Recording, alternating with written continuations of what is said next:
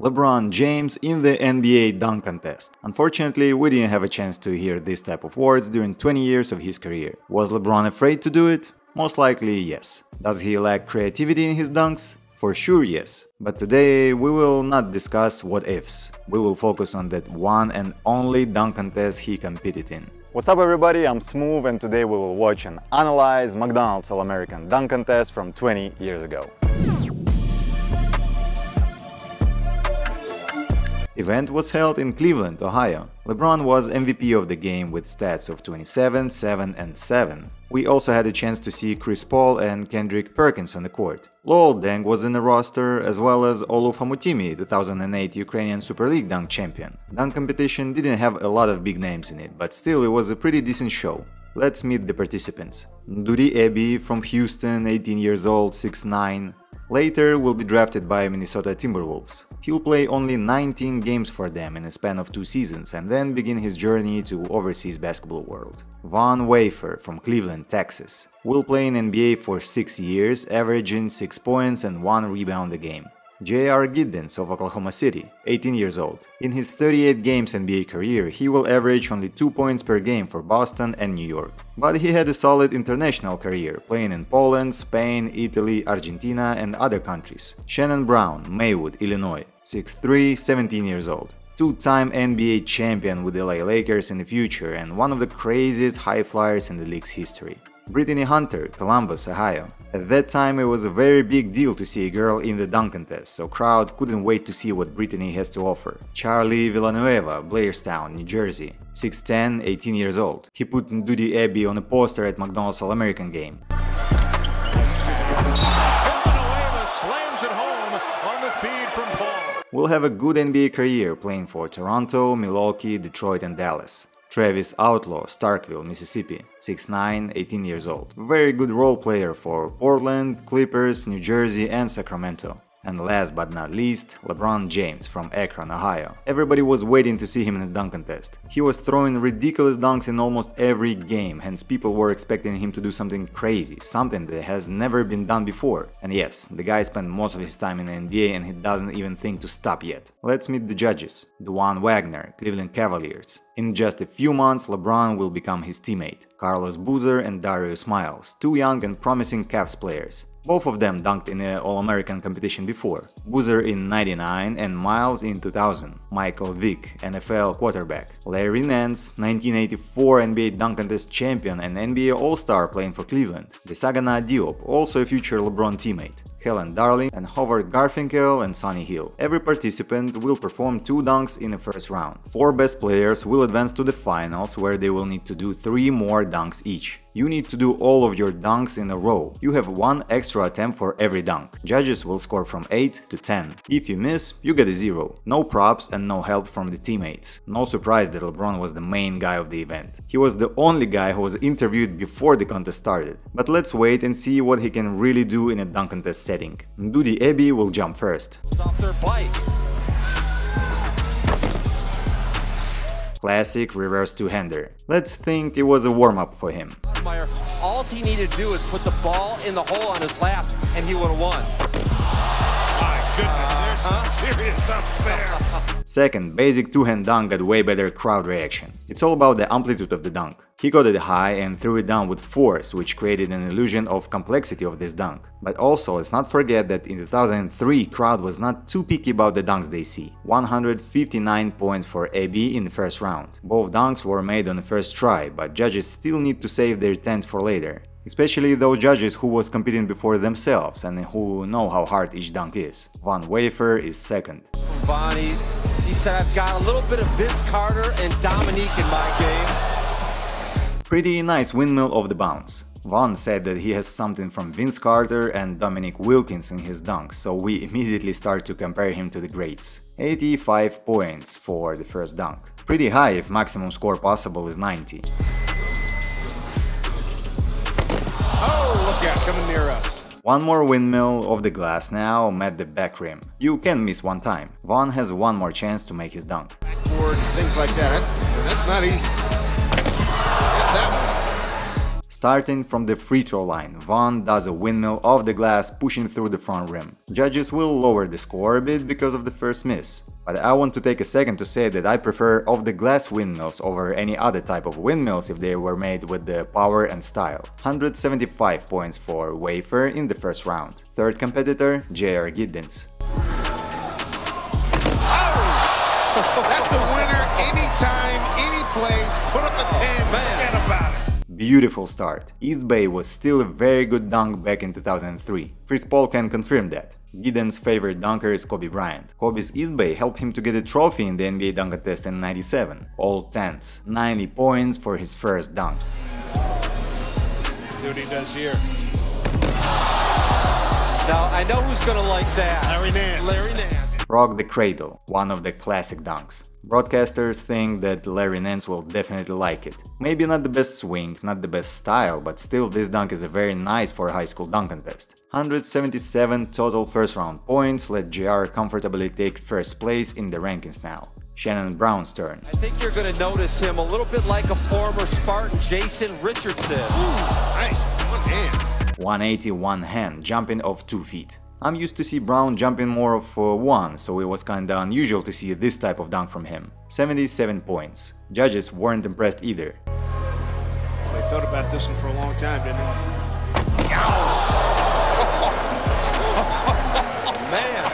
Windmill, palming the ball. Not so many people in the world could replicate this dunk. Maybe Kawhi Leonard or Julius Erving. Windmill wasn't full because he didn't bring the ball up in the beginning, but here we have a different focus. Focus on literally windmilling with only one hand. And now it's enough to impress the judges and the crowd. 165 first round points for Brown. Brittany Hunter had a chance to break the news, like Candace Parker will do next year in '04, but unfortunately she didn't see nothing else than the back of that rim. Charlie Villanueva takes the ball. Guy right here that has a game plan. Some talent.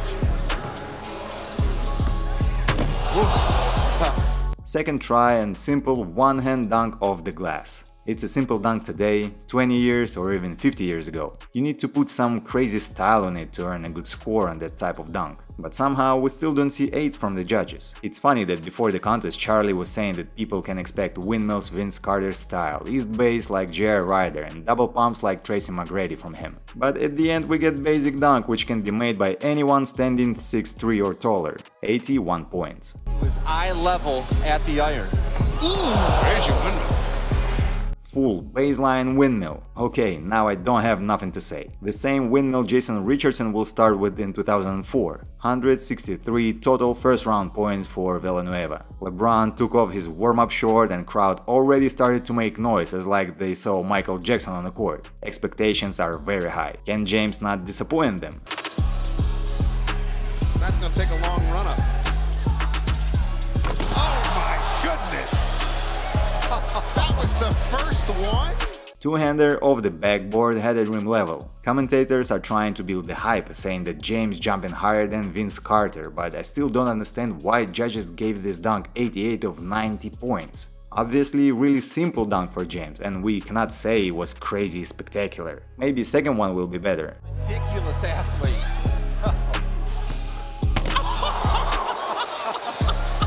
Settle down, Dave. Settle down, partner. Yes, it is better, but how can you plan your performance in the way where you put two almost identical dunks in a row? Okay, this one was very cool, eyes at rim level, plus really strong one-hand finish. It is possible to give high scores here when you think about year of the event and also all the hype around LeBron. But I would love to see this dunk as the first one, and second could have been a little bit more complicated. But maybe LeBron predicted everything right. He's basically at home, so he has the support anyways. And he was right. 176 total points give him second place in the first round. Travis Outlaw did not jump, so we already have 4 finalists. J.R. Giddens, LeBron, Von Wafer and Shannon Brown. I just want to take a second to ask you to hit the like button and to subscribe to the channel if you enjoy the videos. Brown will open up the final round. Guys will do 3 dunks each. In the three-point contest as well.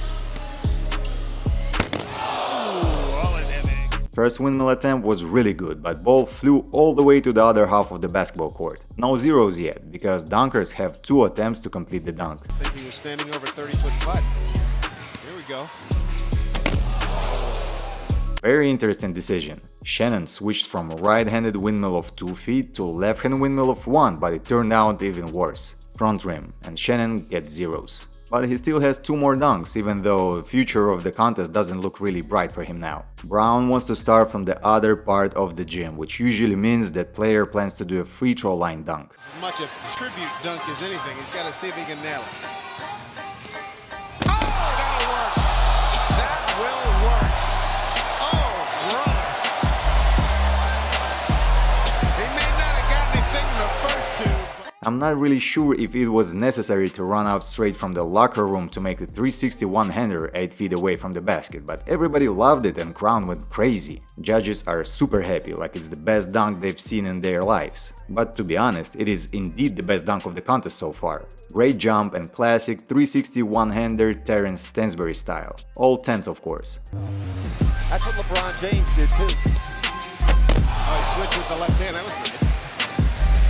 Third dunk is a simple transfer from right hand to left hand. Shannon will do the same in the NBA a few years later. From my personal experience, I can say that this dunk feels really interesting when you're doing it in the dunk session, but I've never thought of using it in the real competition, even in the 2000s. Scores are not too high here, 77 points. But let's not forget his first miss, so his chances to win it all are very slim. Second finalist is Von Wafer. So he said, I'm gonna go home and take a nap.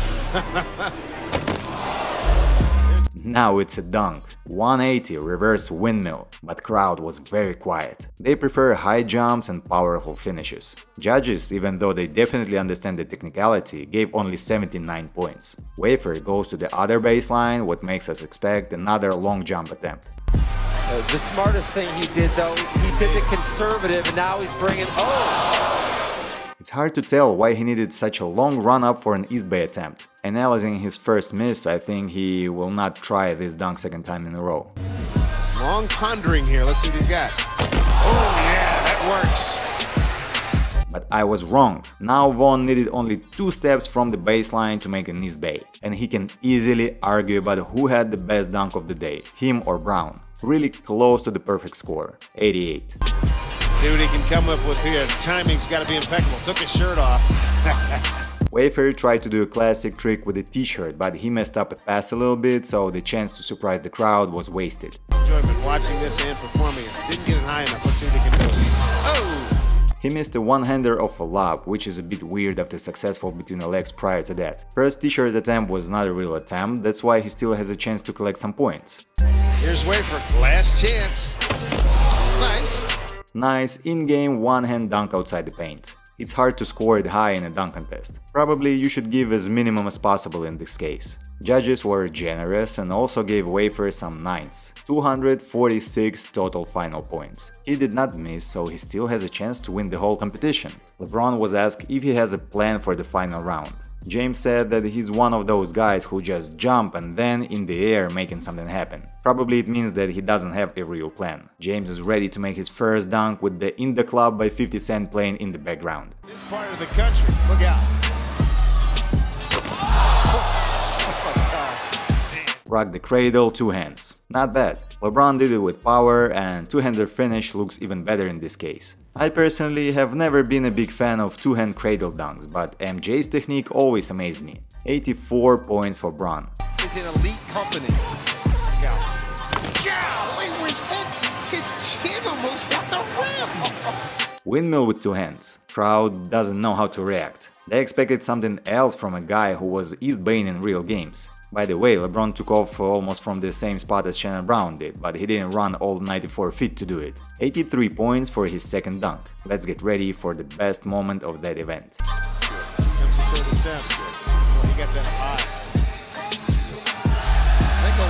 That's a horse shot. I don't understand why ESPN and all the other media outlets don't use this trick shot very often. They always find something to post about LeBron, but never post this lob turned into a shot. At least it was better than the dunk James did afterwards. I think it's really hard to complete it. I agree. Well, if you do nail it, God bless you. Look out. Man, he had to wait for it. What's up with that? Super simple dunk. Two-hander reverse off the lob. Also, it's safe to say that LeBron doesn't jump that high of 2 as he does of 1. We can easily see the difference between his windmill-headed rim level and this reverse dunk. Again, 83 points. James put on a decent show in the final round. Nothing crazy, but he made his 3 dunks with power and confidence. I personally don't think it was enough for a guy with that type of hype around him. Next, Michael Jordan needs to give an MJ type of performance. J.R. Giddens has a good chance to earn more points and finish as a winner. Actually has a broken 5th metatarsal on his left foot. Really nice tomahawk attempt. Judges will definitely like it. If he can hold on to it, that was a good looking attempt. Oh, you know what? There's a case. He's going to stay with the same one.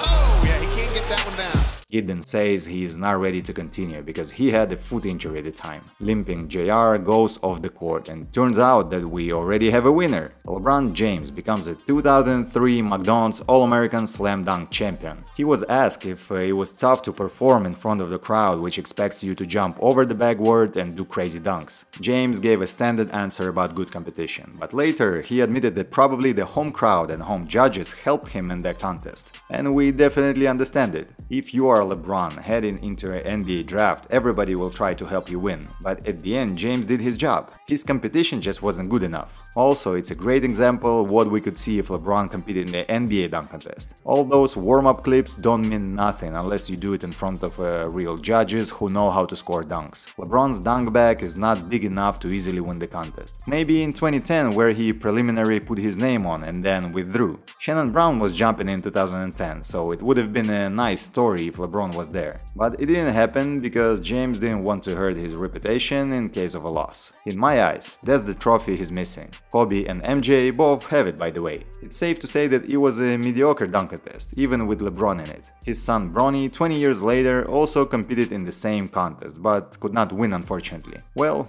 can't wait to see this duo in Lakers next season. Just to make it clear, I'm a big LeBron fan. I just cannot believe that he didn't give me a chance to watch him in the NBA dunk contest. And he didn't say no from the beginning. He continued to say that he's thinking about doing it and just never did it. I personally think it would be great to collect all the trophies in the league, and he didn't have a problem with competing in a skills challenge, by the way. But anyways, thank you very much for your time, thank you for watching. If you like my videos, hit the like button, subscribe, and see you in the next one. Bye.